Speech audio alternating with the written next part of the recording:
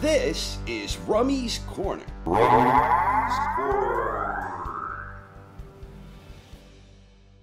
Good evening, boxing fans, and welcome to Part 9 of the Boxing Survey series. This open survey was conducted in the Classics section of BoxingForum24.com, and 24 volunteers participated. I did not personally participate in the survey as I did not want my opinions to influence the final outcome. For the traditional 8 weight classes, each volunteer provided a top 15 list. And this was the scoring system that was used for each of those 8 surveys. But in this survey, each participant provided a top 25 all-time list, independent of weight classes. So this is the new scoring system for the all-time survey. It is very similar to the other scoring system. 100 points for a first place vote, so the maximum point total any individual boxer can receive is still 2,400. But this time the points are spread out over 25 places instead of 15. So the numbers are a little different.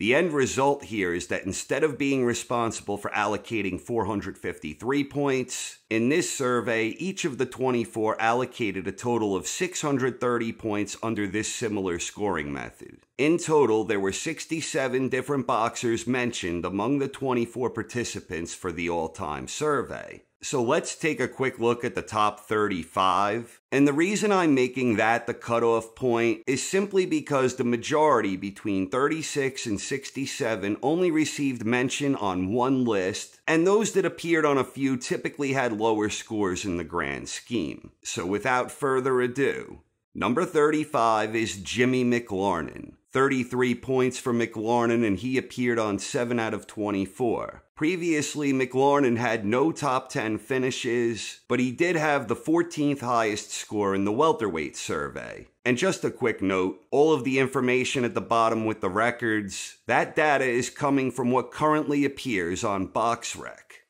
Number 34 is Alexis Arguello. 37 points for Arguello, and he appeared on 5 out of 24. Arguello received mentions in 2 of the 8 divisional surveys. Arguello had the 14th highest score in the lightweight survey, and he also earned a top 10 finish at featherweight. Arguello finished 8th place in the featherweight survey. So Arguello had 2 top 15 finishes in the divisional surveys, and here in the all-time survey, he cracked into the top 35. Number 33 is Larry Holmes. 43 points for the Easton Assassin, and he also made appearances on 5 out of 24. Holmes also had a solid 3rd place finish in the heavyweight survey, with 1,000 plus and all 24. So with considerably high tallies in boxing's marquee weight class, and a top 35 spot here, Holmes performed very well in the grand scheme of this survey series. Number 32 is Packy McFarland. He received 44 points and he got mentions on 6 out of 24. McFarland also received 9th place honors in the scoring of the lightweight survey. So 25% of the participants had McFarland on their top 25 all time, and that enabled him to edge out the Easton Assassin by a single point. Number 31 is Terry McGovern. Terrible Terry scored 64 points and he appeared on 8 out of 24. So 1 out of 3 had McGovern included on their top 25, and McGovern also had mentions in 2 of the 8 divisional surveys. McGovern had the 12th highest score at featherweight, and he also had a top 10 finish at bantamweight, where McGovern earned himself an 8th place finish. So 2 top 15 finishes for McGovern in the divisional surveys, and just outside the top 30 here in the all-time. Good stuff. At number 30, we have Gene Tunney. The Fighting Marine had a total of 69 points, and he received mention by exactly half here with 12 out of 24. Tunney received mention in 2 weight classes. He finished just outside the top 20 at heavyweight, and in the light heavyweight survey, Tunney received the 4th highest score, so a top 10 finish at 175, and here on the all-time survey, Tunney cracks the top 30. Number 29 is Iron Mike Tyson. 72 points for Tyson, and he only appeared on 2 out of 24. Of course, Mike also cracked the top 10 in the heavyweight survey, where a single first-place vote helped lift him to a 9th-place finish at heavyweight. So good stuff from Mike. But interesting, he is inside the top 30 here with only 2 mentions, where he received 2 points for a 24th place vote, and 70 points because someone ranked him number 3 in the all-time survey. Number 28 is Sandy Saddler. Saddler was awarded 75 points where he appeared on 10 out of the 24 surveyed. And of course, Saddler also had an outstanding 2nd place finish during the featherweight survey, where he produced powerhouse numbers with nearly 2,000 points and a perfect 24. So here in the all-time survey, Saddler appeared on 8 more lists than Tyson, but even with 8 extra mentions, he only just edged Tyson out by 3 points here. Number 27 is Julio Cesar Chavez. Chavez finished with 76 points and he made appearances on 8 out of 24. Previously, Chavez finished 15th place in the lightweight survey, so no top 10 finishes for Chavez, but the former 3-division world champion was still held in high regard in the grand scheme. The fact that Chavez did some of his best work in weight classes outside of the traditional 8 undoubtedly hampered him in the divisional surveys, but his overall body of work was rewarded here in the all-time survey. Number 26 is Marvelous Marvin Hagler. The Marvelous one finished with 86 points and he received mention on 9 out of 24. Hagler also received tremendous point totals in the middleweight survey, where he had over 1,500 points, but because of the fiercely competitive battle for the top spot at middleweight, he only finished 4th place despite the stellar scores. So Hagler finishes just outside the top 25 in the all-time survey, much like he finished just outside the top 3 at middleweight. Number 25 is Thomas the Hitman Hearns. 88 points for the Motor City Cobra, and he appeared on 11 out of 24. Previously, Hearns was awarded a 7th place finish in the welterweight survey, but that was the only weight class where the former multi-division world champion received any mentions. Even still, a top 10 finish in the welterweight survey and a top 25 finish here in the all-time survey mark the Hitman as a great standout in boxing history. Number 24 is Eder Geoffrey. 99 points for Geoffrey, and he appeared on 13 out of 24 in the all-time. Previously, Geoffrey had one of the most incredible performances in the survey to date when he produced powerhouse numbers in the bantamweight survey. There, he had over 2,200 points, a perfect 24, and he also received a staggering 18 out of 24 first-place votes. So here in the all-time survey, Geoffrey is the first reveal for someone who amassed more than 2,000 points in any of the 8 divisional surveys. Number 23 is Tony Canzoneri. Canzoneri received 119 points and he appeared on 14 out of 24. Canzoneri received mention on 2 of the divisional surveys. He finished outside the top 20 at featherweight, but in the lightweight survey, Canzoneri received the 6th highest score. So again, top 10 in one of the divisional surveys and inside the top 25 here. He is also the first boxer in the all-time survey to receive mentions from more than half of the survey participants. Number 22 is Carlos Monzon. 137 total points for Monzon, and he appeared on 9 out of 24. Of course, Monzon also had mighty impressive numbers in the middleweight survey, which earned him 2nd place honors there. Here in the all-time survey, he was on 5 fewer lists than Canzoneri, but Monzon was held in higher regard on the lists where he did appear. So impressive performance for Monzon. Number 21 is Pernell Whitaker. Sweet Pea earned 157 points and he appeared on an impressive 18 out of 24. Whitaker received mention in 2 divisional surveys. He He had the 20th highest score at welterweight, and in the lightweight survey, Sweet Pea earned himself an impressive 4th place finish, where he just missed out on the 2 exclusive clubs of 1,000 plus and all 24. Here in the all-time survey, 3 out of every 4 people believed that Sweet Pea deserved a spot somewhere inside the top 25. At number 20, we have Jimmy Wild. He just edged it out over Sweet Pea with 158 points, and Wild received mention on 16 out of 24. Previously, Wild was awarded 1st place in the flyweight survey, and he basically ran away with it. Wild had over 2,000 points, a perfect 24, and received an incredible 19 out of 24 first place votes. So a top 20 finish for Wild here in the all-time survey, and again, Wild is one of just 6 boxers to have received more than 2,000 points in any of the divisional surveys. Combine that impressive feat with a top 20 finish here, and Wild is obviously someone held in very high esteem by those in the survey. Number 19 is Barney Ross. 174 points for Ross, and he was listed on 17 out of 24 in the all-time survey. Ross is another guy who previously received mention in 2 of the divisional surveys. He had the 16th highest score at lightweight, and in the welterweight survey, Ross earned himself a top 10 finish where he placed 9th. So finishing inside the top 20 here, Ross is another boxer who has performed very well in this series, where he finds himself in the midst of various discussions pertaining to past greats.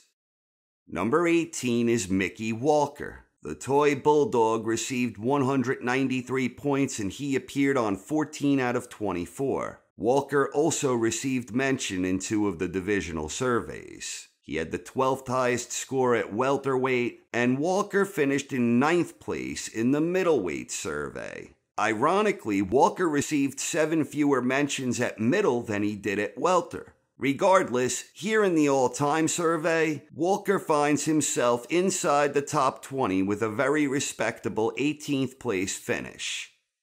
Number 17 is Floyd Mayweather Jr. 234 points for Mayweather, and he made appearances on 15 out of 24. Mayweather fared well in 2 divisional surveys, despite finishing just outside the top 10 in both. Mayweather had the 12th highest point total at lightweight, and in the welterweight survey, he technically finished in 11th place. Floyd was tied for the 10th highest point total at welter, but because of the tie-breaking protocol, he was pushed to 11. Either way, that's 2 top 12 finishes for Floyd in divisional surveys, and here in the all-time survey, he finishes just a bit outside the top 15. So Floyd still performed very well in the grand scheme here, where he was just outside the top 10 in 2 historically rich divisions, and most of his career was otherwise spent in divisions outside the traditional 8.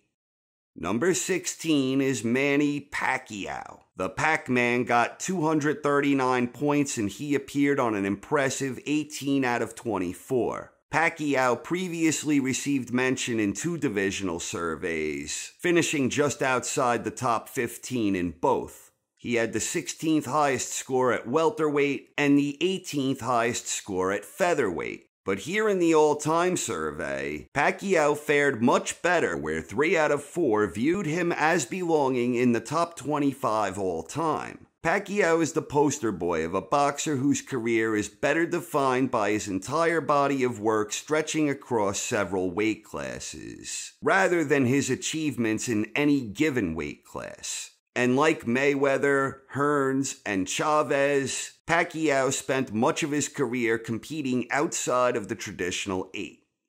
At number 15, we have Joe Gans. The old master scored an even 300 points and he received mention on 19 out of 24, which is the most mentions we've seen so far. Previously, Gans earned an impressive 3rd place finish in the lightweight survey. Impressive stuff here. To be perceived as the top 3 in one of the traditional 8 and a top 15 all time, that is indicative of someone with a very strong reputation. And 19 out of 24 is a pretty solid majority. So most of the members of the survey believed that Gans belonged in the top 25, and based on his placement, that earned him the 15th highest score in the all-time survey. Number 14 is Roy Jones Jr. Roy amassed 324 points. He appeared on 14 out of 24, and Jones also received 1 first-place vote. So Jones is the first boxer in the all-time survey to receive a first-place vote. And previously, Jones received mention on 2 divisional surveys. Jones had the 13th highest score at middleweight, and in the light heavyweight survey, Jones finished in 9th. So Jones is viewed as a top 15 light heavyweight, a top 15 middleweight, and also a top 15 all-time period. Jones got 6 fewer mentions than Gans, but the strength of that first-place vote he received enabled Jones to outpoint him here. Number 13 is Archie Moore, the Old Mongoose. 347 points for Archie, and he also appeared on a stellar 23 out of 24. So just 1 member of the survey had the Old Mongoose outside the top 25. Previously, Archie had a fantastic showing when he was awarded 2nd place honors in the light heavyweight survey. In both instances, Archie was on 23 out of 24. But here in the all-time survey especially, receiving almost unanimous recognition for his greatness is something that is worthy of attention. In other words, when 23 out of 24 people agree that someone belongs inside the top 25 of all time, that tends to suggest that this viewpoint holds an awful lot of merit. Number 12 is Sugar Ray Leonard. 358 points for Leonard, and he also appeared on a perfect 24 out of 24. That marks Ray as the first to do so in the all-time survey. Previously, Leonard had excellent results in the welterweight survey, where his strong point totals earned him a 2nd place finish. So here in the all-time, everyone in the survey agreed Ray belonged inside the top 25, and that landed him just a bit outside the top 10. Leonard is another one of those guys who spent a good chunk of his career competing in divisions that were outside the traditional 8. So 2nd place at welter and 12th place all time. Very solid performance for Sugar Ray Leonard in the survey series. Number 11 is Benny Leonard. The Ghetto Wizard received 369 points, and he appeared on 20 out of 24. So 4 fewer lists than Ray, but Benny still managed to score 11 more points. Technically speaking, Benny Leonard was tied for the most points in the lightweight survey, but because of the tie-breaking protocol, Benny was bumped back to 2. But Leonard had impressive tallies at lightweight, and he has equally impressive tallies here. So the tie-breaking protocol prevented him from winning the lightweight survey, and now Benny finishes just outside the top 10. Still impressive stuff, but Benny just misses out on the gold standard not once, but twice. And speaking of the gold standard, we are about to begin the final top 10 countdown. At number 10, we have Joe Louis. 495 points for the Brown Bomber, and he received a mention on 21 out of 24. Previously, Louis had staggering totals in the heavyweight survey, where he earned 2nd place honors. So a 2nd place finish in boxing's marquee weight class, and a 10th place finish for the all-time survey. Ladies and gentlemen, this is truly exceptional stuff in the context of this survey series. And Louis accomplished these hefty totals despite being left off one list at heavyweight, and he was also missing in action for 3 different lists here in the all-time survey. But he still accumulated the points, and he was 126 points higher than 11th place Benny Leonard. So needless to say, Joe Louis had a damn fine performance in these surveys. At number 9, we have Willie Pep. The Will-O-The-Wisp scored 572 total points, and he appeared on a perfect 24 out of 24. Pep also dominated the featherweight survey, where he tallied over 2,000 points, appeared on a perfect 24 out of 24, and received a mind-boggling 20 out of 24 first-place votes. So like the previous reveals with Eder Geoffrey and Jimmy Wild, Pep is just one of a few guys to receive more than 2,000 points in one of the divisional surveys. And 20 first-place votes represents a very strong consensus. There was no question that those in the survey viewed Pep as the greatest featherweight of all time, so it is not at all that surprising to see him finish inside the top 10 in the all-time survey.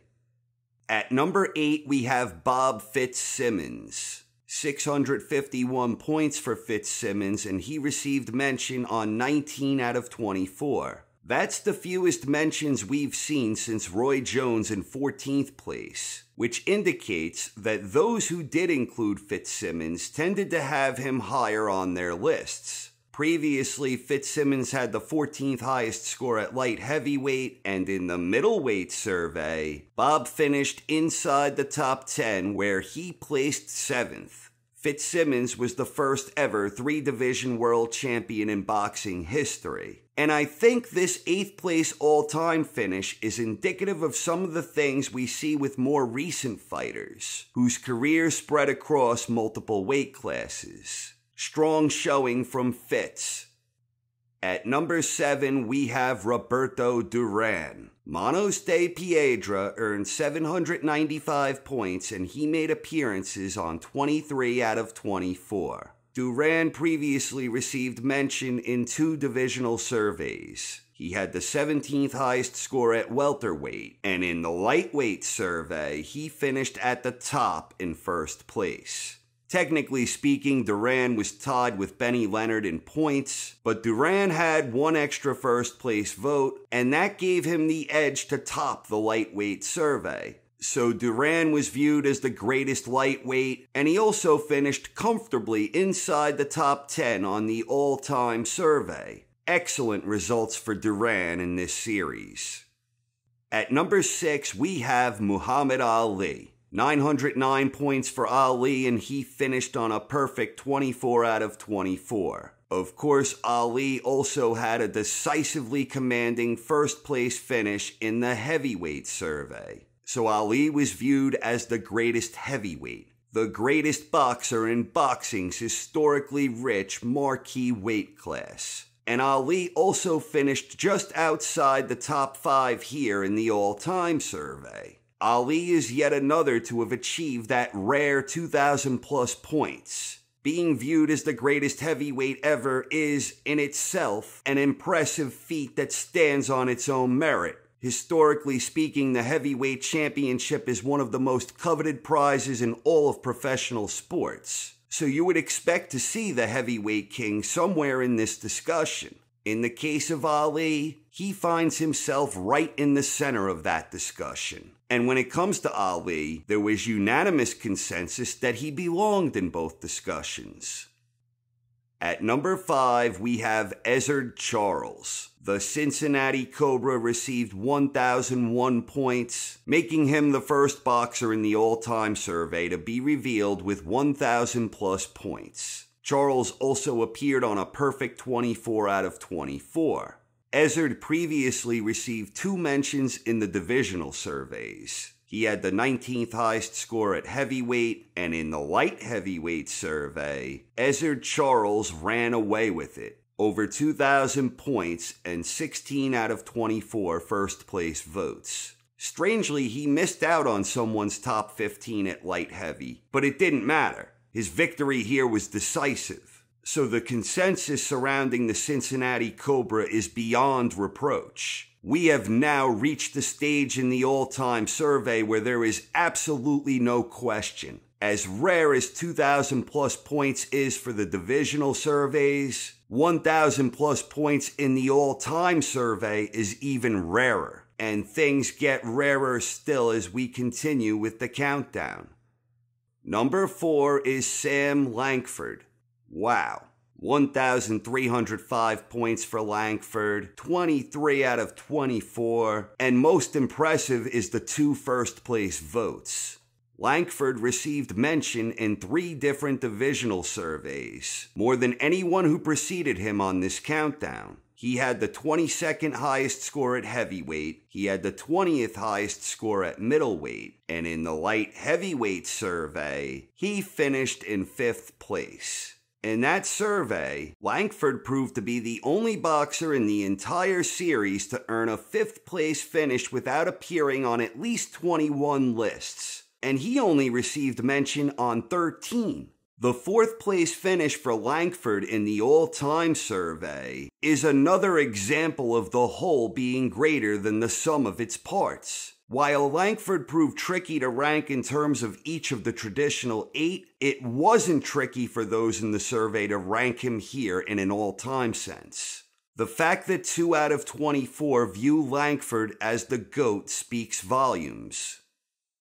At number 3, we have Harry Greb. 1,448 points for Greb, a perfect 24 out of 24, and like Langford, Greb also received 2 first-place votes. Greb has been nothing short of sensational in this survey series. In the light heavyweight survey, Greb earned himself enough points to land a 6th place finish, and in the middleweight survey, he was even more impressive. Harry Greb earned the top score at middleweight, where he received exactly half of the first place votes, in the most competitive playing field throughout this entire survey. So a 6th place finish at light heavyweight, a 1st place finish at middleweight, and now here he has a 3rd place finish in the all-time survey, where his numbers here are immensely impressive in the context of this survey. Incredible showing for Harry Greb throughout the series.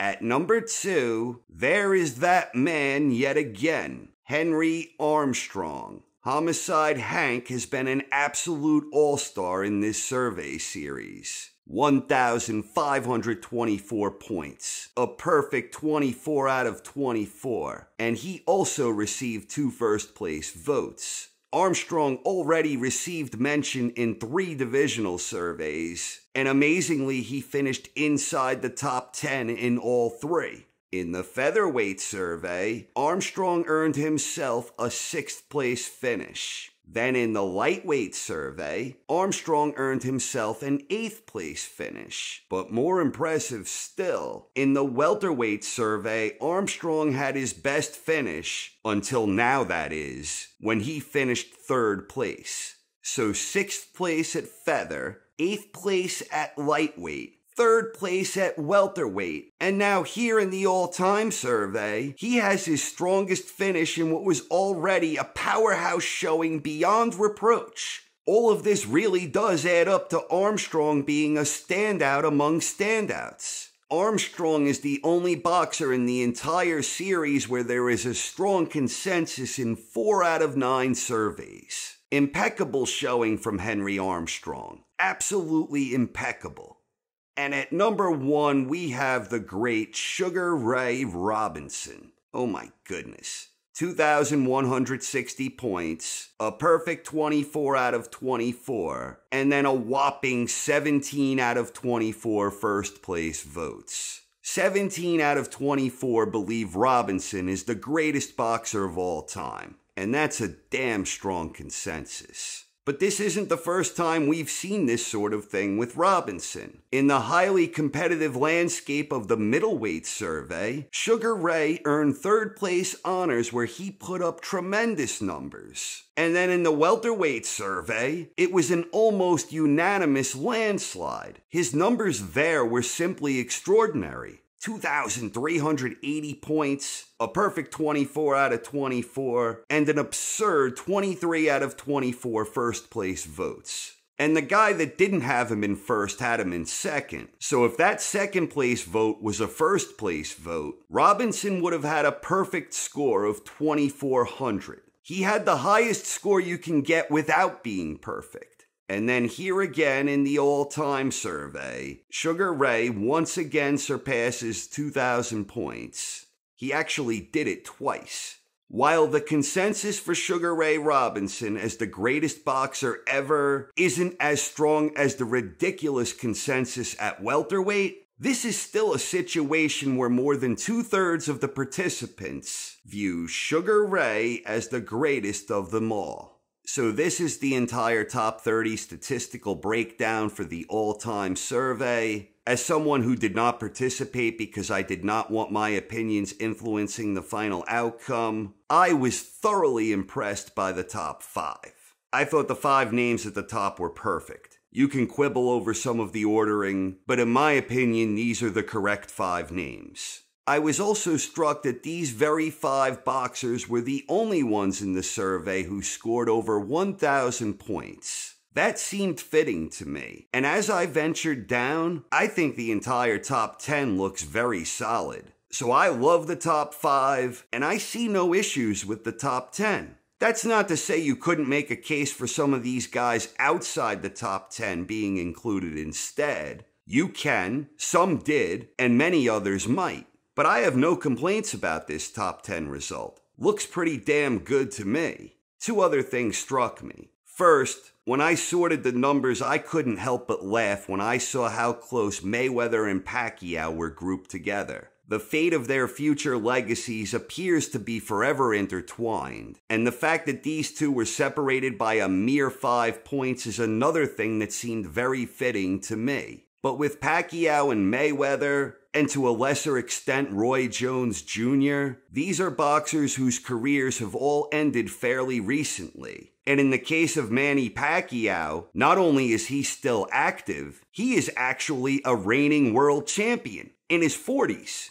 That marks Pacquiao as the only active boxer to appear among the all-time best. And he finished inside the top 20. As I've stated previously, when it comes to these boxing history buffs, change tends to be slow and incremental, never sudden or radical. Now, in the case of Roy, he certainly benefited from that first place vote he received. I'm not sure his perceived reputation has much room for improvement, but 10, 20, 50 years down the line, Pacquiao and Mayweather might be held in higher esteem. Time will tell. And another thing that struck me is that 3 heavyweights appeared inside the top 30. First place Muhammad Ali, second place Joe Louis, and 9th place Mike Tyson. And then not listed here at the moment, but Larry Holmes was 3rd in the heavyweight survey, and he also appeared in the top 35 countdown. So the top 3 heavyweights were inside the top 35, and then 9th place Tyson joined them. This feels like a bit of a statistical anomaly when examined in the context of the heavyweight results. Tyson appeared on just 2 lists here, the fewest of anyone inside the top 35, where the strength of his 1/3 place vote catapulted him up. This isn't a situation like with Julio Cesar Chavez or Manny Pacquiao, guys who never had a top 10 finish in the divisional surveys, but who spent a lot of time outside the traditional 8 with careers that stretched across multiple divisions. So Tyson feels a bit out of place here, and I'm not commenting on whether he belongs in the top 30 or not. Just saying that in light of his heavyweight numbers, this is surprising. Sugar Ray Robinson was the overall winner here. Not a big surprise here. In fact, frankly, it would have been a surprise if Robinson didn't win this. Now, that's not to say you can't make a case for someone else, especially in that top 5. The other guys in that group, Henry Armstrong, Harry Greb, and Sam Lankford, they all received 2 first-place votes each. There are valid cases to rank each of those guys ahead of them. And even though Ezzard Charles didn't receive any first-place votes, you could reasonably make a case for him too, I think. And you could maybe even make a case for someone else there as well. Although once you get below the top 5, those positions start losing steam real fast in my estimation. The overwhelming perception remains, and it's one that I strongly agree with. Sugar Ray Robinson is the all-time best boxer in the rich history of prize fighting. So here are the other names of boxers who received votes in the all-time survey. I'm not going to spend a lot of time discussing this, but I just wanted to show everyone all of the boxers who received mentions. So this is the rest of those 67 boxers who did receive a mention. Keep in mind all the participants submitted a top 25 list. So think of the guys on this list as guys who were competing for that 25th spot, rather than looking at this as if these were supposed to reflect an accurate ranking. In other words, if you ask somebody for a top 25 and you do something like this, the strength of the results start breaking down once you dip below 25. Here is the final tally sheet. This is a snapshot of the entire series. 7 boxers received over 2,000 points in an individual survey, and Sugar Ray Robinson, the king of the survey, he surpassed the 2,000 point mark not once, but twice. And he also added in another 1,500 plus points in another survey. So in total, Sugar Ray earned more than 6,100 points. And that's it. The survey is effectively finished. I may still do one more recap episode in the future, but all of the final numbers have now been revealed. Speaking of surveys, I do have another survey underway if anyone is interested in participating. It's the must-watch boxing survey. It's very subjective, even more so than this series was. Basically, I'm asking volunteers to list their top 25 must-watch boxing matches. That is the theme. What does it mean? That's for the survey volunteers to decide. Basically, I'm looking to rank fights that you believe every boxing fan needs to watch. The link to the official survey is in the comments section. There are some basic guidelines listed there, and if anyone here wants to join in and submit your top 25 must-watch boxing matches, please check it out. And if interested, get me your list over there. Please note, I will only be accepting submissions in the official survey thread. Once again, a special thanks to the 24 participants who took the time and effort to create and submit their survey lists. Without them, this survey would not exist. When I started this survey that was largely open to interpretation, I did so because I had faith in the collective knowledge at the Classic Forum, and I believe my faith was well placed, and that the results were both interesting and educational for me. I hope you enjoyed them too. Please share your thoughts on the all-time results in the comments section. Thanks for watching, everyone. I hope you enjoyed, and have a wonderful night. This is Rummy's Corner.